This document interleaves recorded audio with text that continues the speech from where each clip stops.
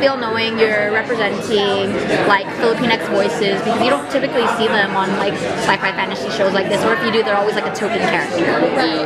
No, absolutely. I think representation is absolutely important. I'm really happy and proud to say that I'm Filipino.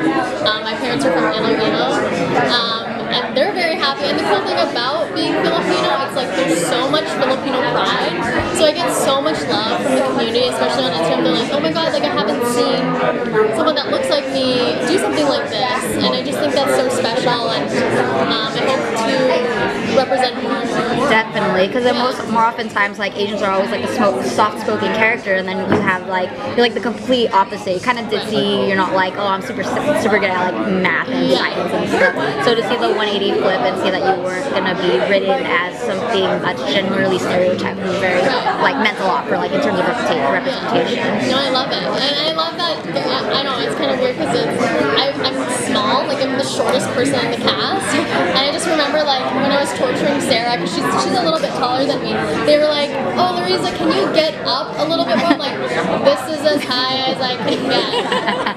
This is literally, they're like, oh, you're on your tippy toes? I'm like, I'm on my tippy toes. Yeah, no, it's great. What about their last interaction between Brandon and Gabrielle at the end was sort of like, she was kind of mad at him for like running away. What can we kind of expect a little bit from the two of them? Two episodes only. I don't know.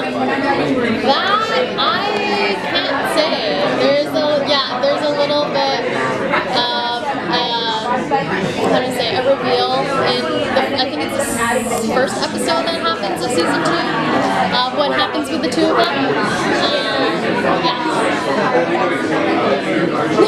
What do you expect to happen to your character this season? Is there anything that you would like to portray? Anything that you would like to see for Gabrielle? I would like to see for Gabrielle. I mean, I think like I really like making people laugh, and I love doing the comedic parts.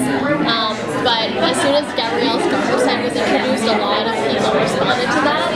So and the reason why she has a darker side is because the order kind of fills a void for her. Like she feels like she has a purpose. So to go into that, maybe her backstory a little bit more with that would be really, really cool.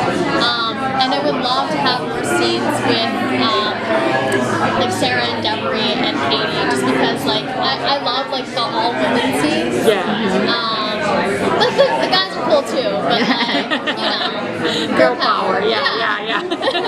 Do you think that you're gonna have like a sort of like redemption arc maybe? I mean, it kind of seemed like with Katie's character, you were like with her, and then you got drafted by the guy that played Jack's dad, and so do you think she'll have like a redemption arc? Do you need a redemption of like? Well, you were kind of like staying true, I guess, to the order, but it's kind of like you were like betraying her by like being more faithful to, Right. Well, definitely when we left on in season 1, Yura does say that we're giving you another chance, and I mean, Gabrielle could be a little not right sometimes, but I don't think she's dumb enough to screw it up, you know? Do you think her character is like destined to be like evil, or is she like searching for something? Do you know what I'm saying? That's hard.